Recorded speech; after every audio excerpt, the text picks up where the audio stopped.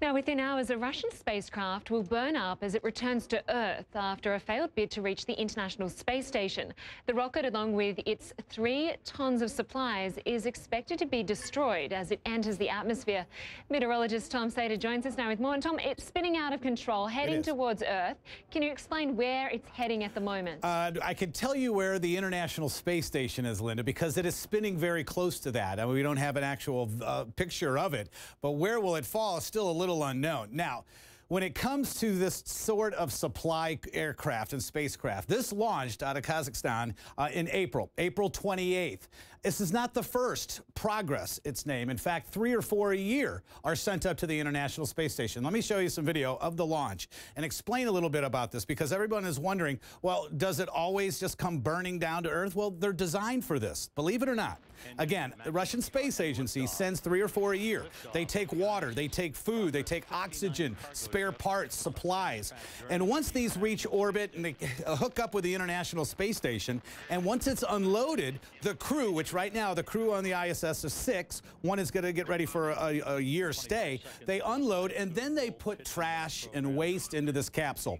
Once it's detached from the International Space Station, it is designed to burn up. Now, what happened here with this launch on the 28th, everything looks fine.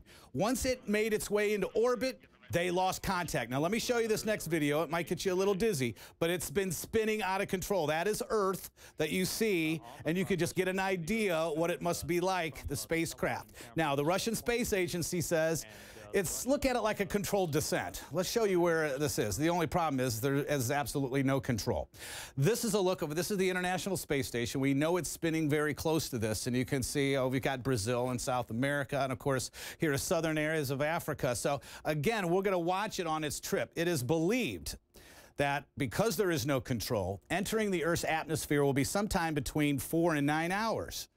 Again, it is expected to burn up, but there are parts of this, Linda, some parts of the construction, the framing, that will fall.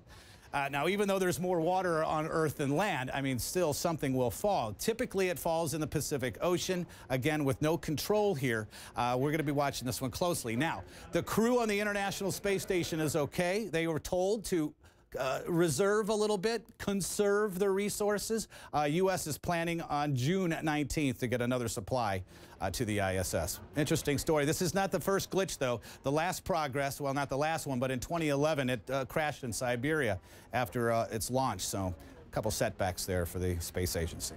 So some people towards the southern part of Africa may find themselves with a tiny little piece of this capsule. Yeah, I think it'll fly past there quickly. It'll be about 9 hours. It moves a lot faster than we think. This picture will change in about 30 seconds. We'll be watching it. Tom Sater, thanks very much, as always.